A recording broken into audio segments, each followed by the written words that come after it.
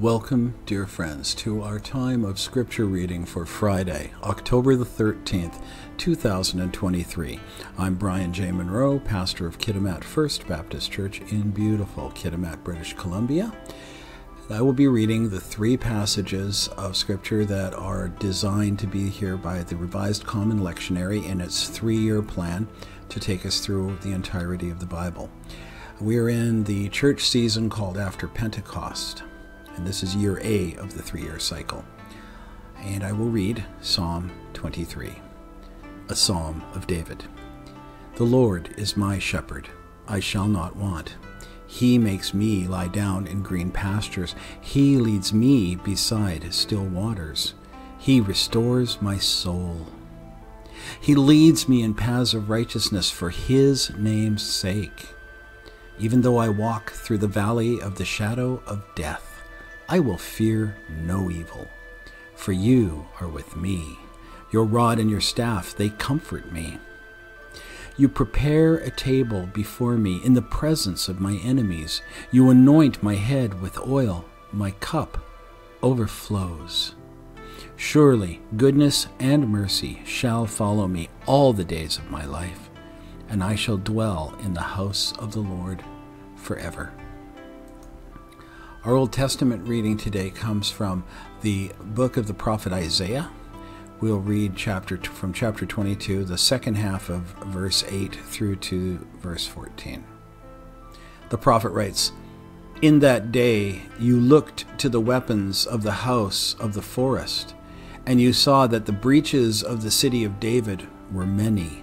You collected the waters of the lower pool, and you counted the houses of Jerusalem, and you broke down the houses to fortify the wall. You made a reservoir between the two walls for the water of the old pool, but you did not look to him who did it, or see him who planned it long ago. In that day the Lord God of hosts called for weeping and mourning, for baldness and wearing sackcloth. And behold, joy and gladness, killing oxen and slaughtering sheep, eating flesh and drinking wine. Let us eat and drink, for tomorrow we die. The Lord of hosts has revealed himself in my ears.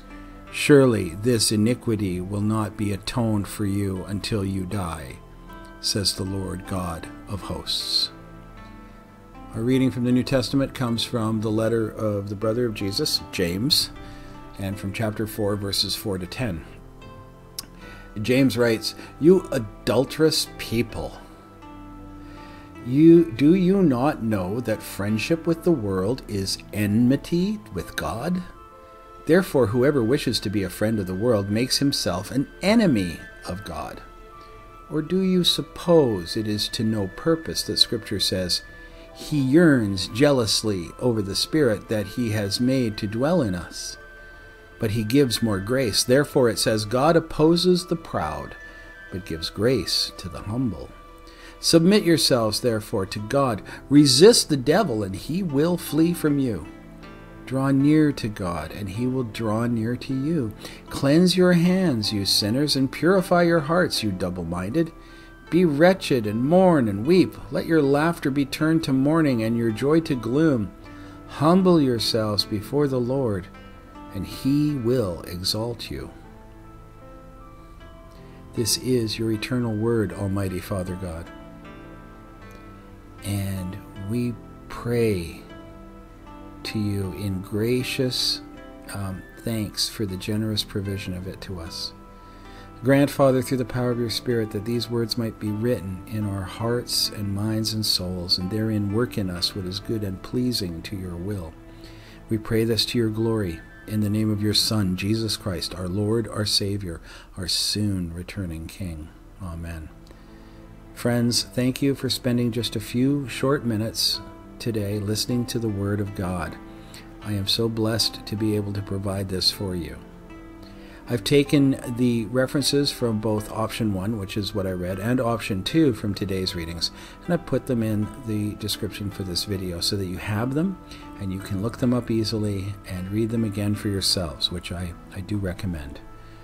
Until we're together again, and I pray that will be tomorrow, to hear the selections for that day, May you go in the grace and the peace of our Lord and Savior, Jesus Christ.